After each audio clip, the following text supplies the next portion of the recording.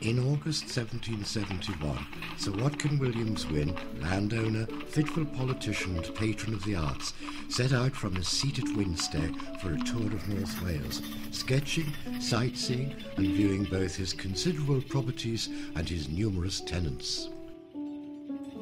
He was accompanied by Paul Sandby, the celebrated artist, Thomas Appley, a neighbour, Captain Gascoigne, 9 servants, 15 horses and a large cart for the baggage.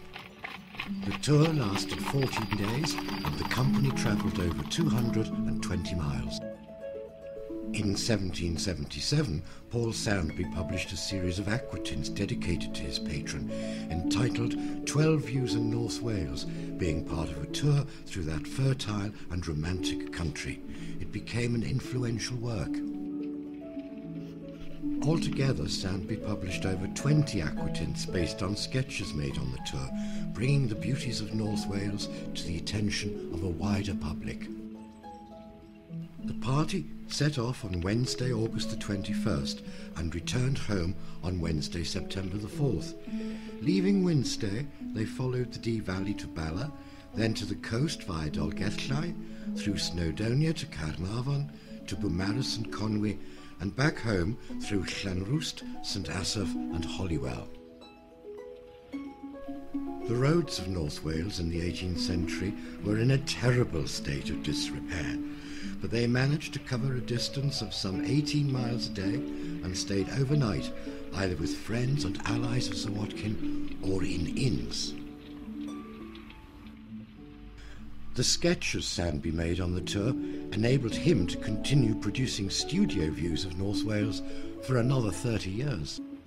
With a change in artistic sensibilities and the eventual closure of the continent due to war, North Wales, formerly regarded as the fag end of creation, became a newly fashionable tourist destination, a fertile and romantic country indeed. Sir Watkin and Paul Sandby had given a small impetus to the romantic re-evaluation of our landscapes.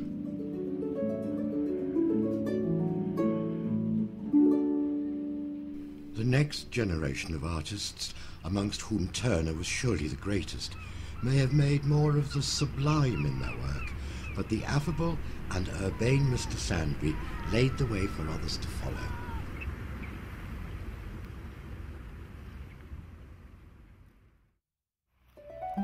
Sandby had been to Winstead the previous summer, so the journey from Shrewsbury through Ellesmere and over Overton Bridge would have been familiar, and in his print he introduces us to one of the main characters in the little drama that was to follow, Sir Watkin himself driving his carriage up the hill to Winstead.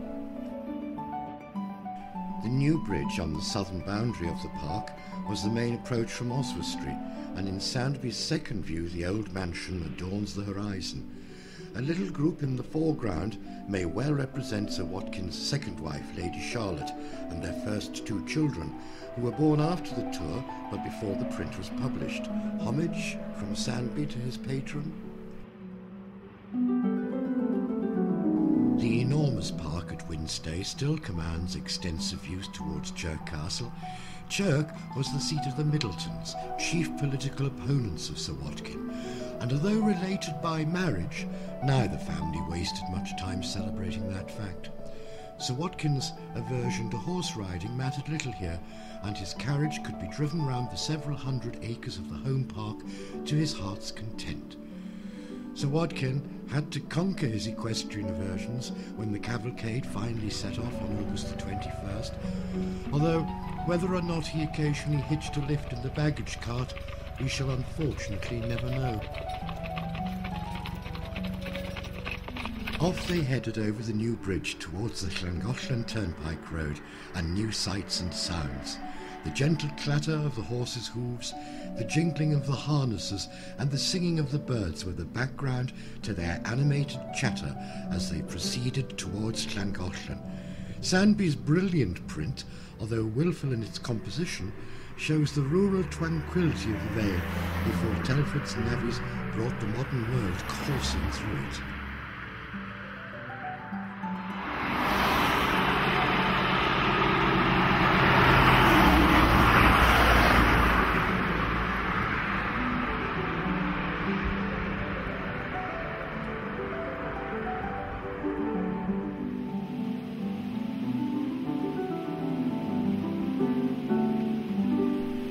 Pausing in Llangollen, they crossed the ancient bridge and continued to Valley Crucis Abbey. Sandby and Sir Watkin had visited the ruins the previous year. As late as 1800, Sandby was still producing oil paintings based on sketches he made at this time.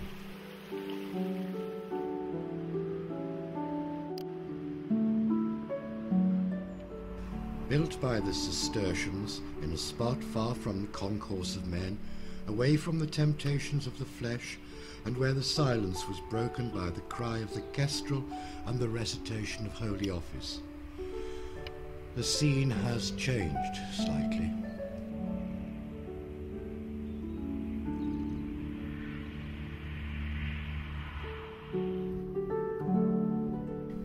Passing through Corwin, Sir Watkin stayed with relatives at Reeg Hall, and the next day they all visited the waterfall at Cunwyd Mill, paying the miller and his boy the enormous sum of 6 shillings and threepence for holding the horses whilst they sketched the falls. Sandby seems to have been particularly interested in the effects of falling water, and 6 of his views feature waterfalls. Cunwyd is much the same as it ever was, and the newly restored mill is recognisably the descendant of Sandby's simple building.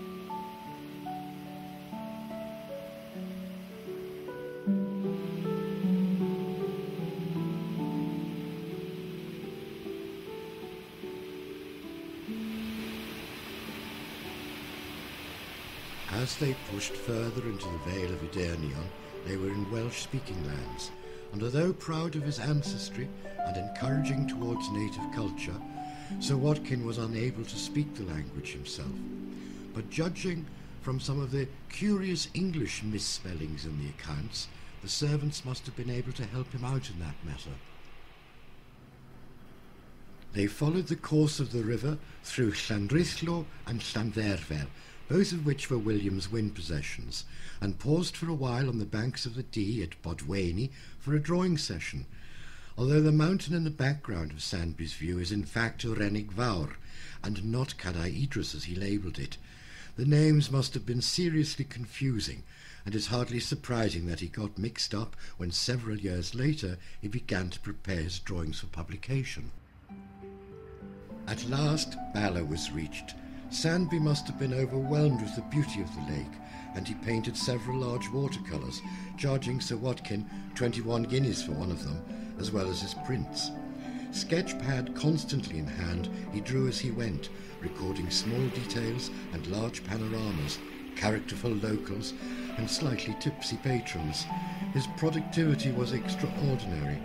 Sir Watkin owned the lake and much of the land around it, as well as the fishing rights, and after a convivial and alcohol-fuelled night with some of his more prominent tenants in Bala Town, and after a morning trip on the lake, they picked up Owen Thomas, who was to be their guide all the way to Festiniog, and proceeded along the shores of the lake on their way to Dolgellau.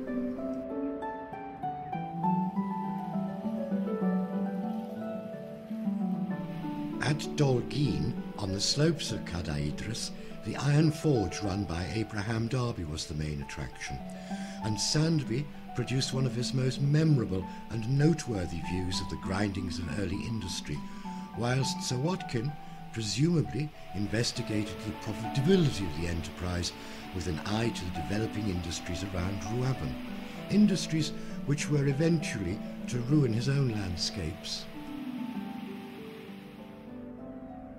Judging from the hotel bill, that night in Dolgellau was evidently a merry one, and the next day was taken at a slow and easy pace. The baggage cart was sent by river to Barmouth, whilst the gentlemen ambled their way down the estuary. They stayed overnight at the Corsagedal Hotel, relaxing further and consuming large quantities of ice.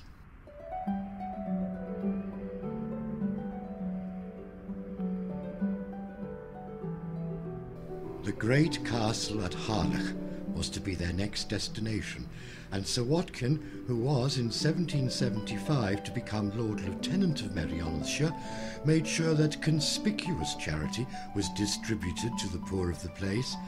Sandby was one of the first artists to accurately record the appearance of the castle, and he produced several works based on his sketches of it.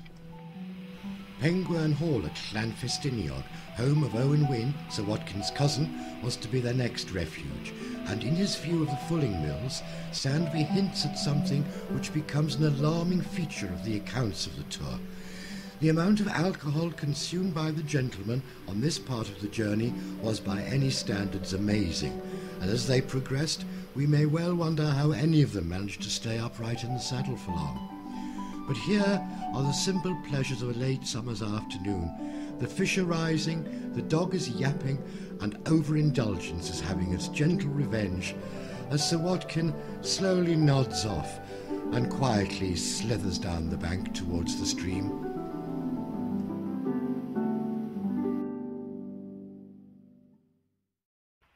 Reaching the Traeth Mawr, the luggage cart was sent on the ferry to Penmorfa and the easy road to Caernarvon, whilst the gentlemen continued through Llanfrothan towards Beddgelert.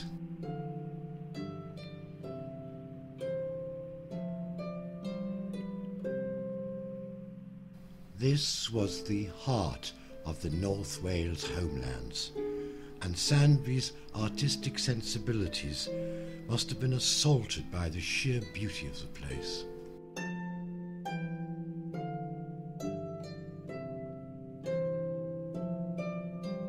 We need to remember that the Traeth Mawr was still undammed, and that the estuary was still water-filled and reflective of the mountains.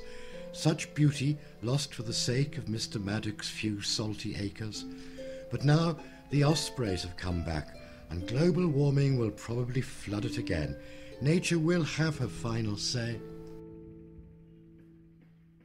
Sandby's print of the Traeth Mawr is probably the first such view published. He was not to know that 20 years later Turner, a one-time pupil, was to tramp over those same mountains and precisely capture their romantic grandeur. But Mr. Sandby, our delightful Mr. Sandby, led the way.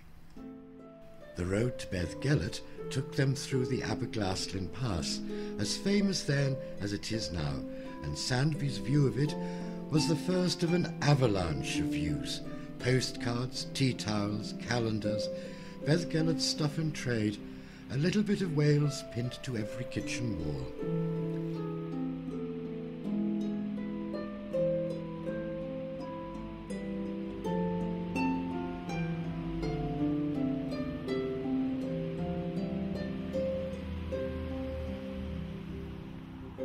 The tour had reached its midway point, most suitably in the mountains of Snowdonia.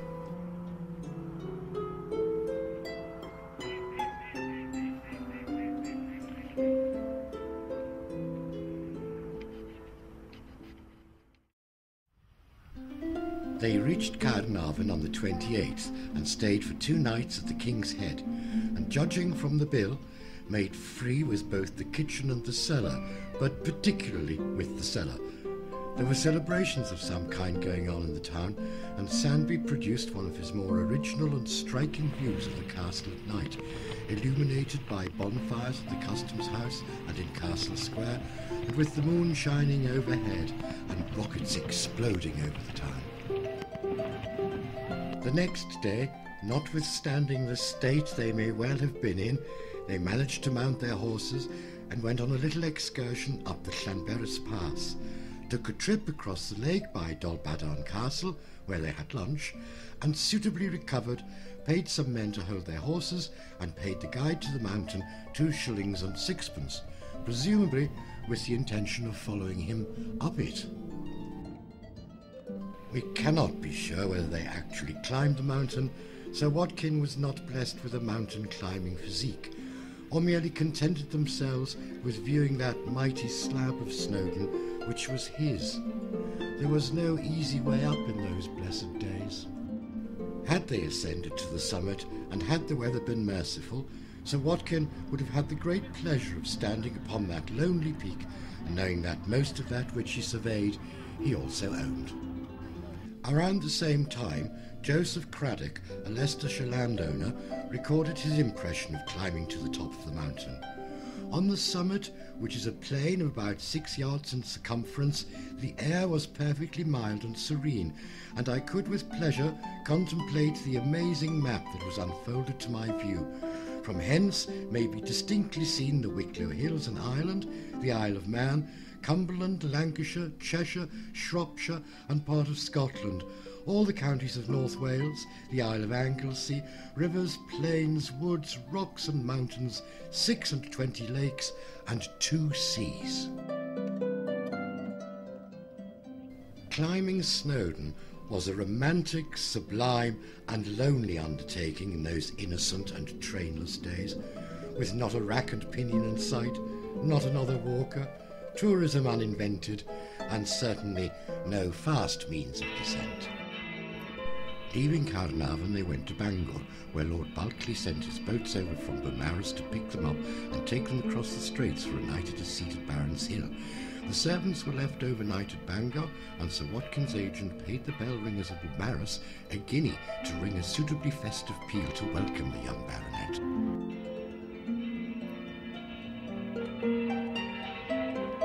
The view across the straits towards Snowdonia and the Carnarvon evidently impressed Sandby, and he reused it several times in later watercolours and paintings.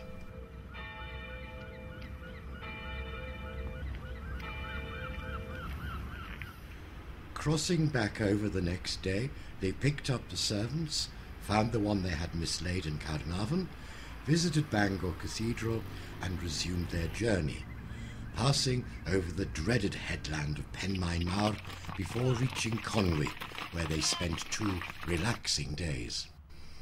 The tour now dwindled into something seriously cultural. The gentlemen seemed to have been unusually abstemious whilst staying at the Bull's Head, and a harpist was engaged to play for them, a poet engaged to recite, handbell ringers paid to entertain, and Sandby produced a remarkably complete set of views of the town and castle. Even Sir Watkin seems to have tried his hand at a little bit of gentlemanly sketching.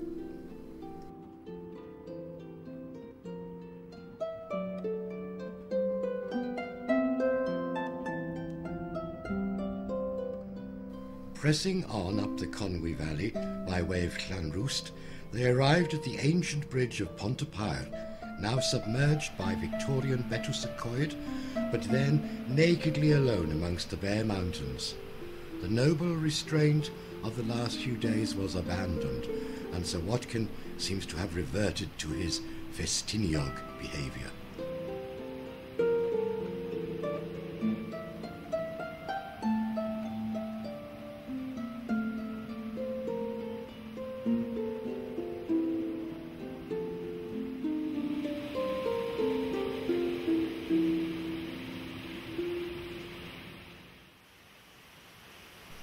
Further up the Ligwy, they visited the Swallow Falls. Here, even Sandby could hardly exaggerate the flow of water, and Sir Watkin's propensities for yapping dogs, noisome youths, a gentle bit of fishing, and a devoted study of viticulture surfaced once more.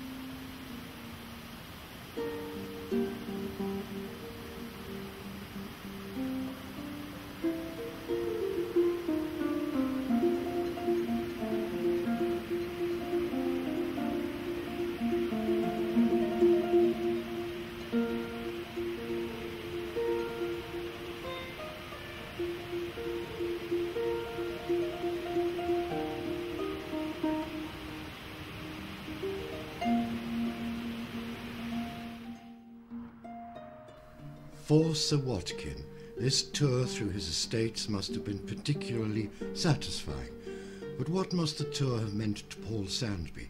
Mountain scenery would have been familiar to him, but the countryside of North Wales, its variety, its beauty, and its good measure of the sublime must have come as a revelation to him. No longer could the infamous taunt of Bishop Burnet that the countryside resembled the fag end of creation be supported. The London artistic elite, with their metropolitan prejudices, had no inkling of the richness of the landscape of North Wales, but Sandby was to gently correct that, showing a land with gentle salmon streams, the sublimities of Snowdonia, romantic ruins, and well-tended fields. Sandby had been known as the father of landscape painting. Perhaps he should also be known as the father of Welsh tourism. Artist and patron were well matched, the one at the summit of his creative output, and the other experiencing the joy of his inheritance. From henceforward, North Wales was to become a place to be visited for its own sake, a place to be admired, and a place in which to experience the thrill of the sublime.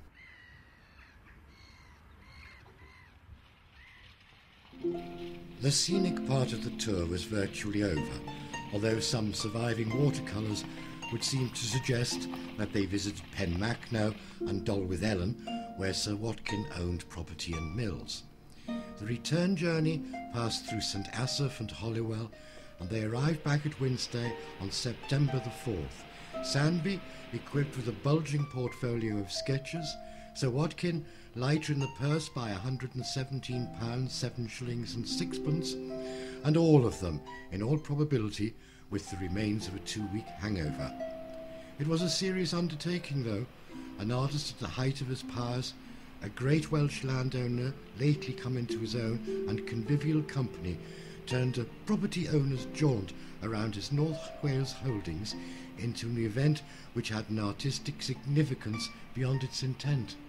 Sandby had been handsomely paid for his participation in the tour, and Sir Watkin was amply rewarded for his generosity when Sandby made the fulsome dedication of the 12 views in North Wales to his patron. Although Sandby had spent time in the Highlands as an army surveyor, the concentrated grandeur of the North Welsh mountains must have surprised him. In the vanguard of taste, if not style, his description of the landscape as fertile and romantic signalled the beginning of a profound change in attitude towards our native mountains. For Sir Watkin, the summer of 1771 must in retrospect have seemed one of the happiest moments in his short life. The weather seems to have been remarkably placid. He was with convivial company and seems to have been generally fated throughout the route of the tour, and the financial difficulties which clouded his later years were as yet unseen. He was not to know it, but there was less than half of his life left to him. However, for the moment, this tour of discovery through his homeland must have seemed one of those blessed moments which remain forever golden in the memory.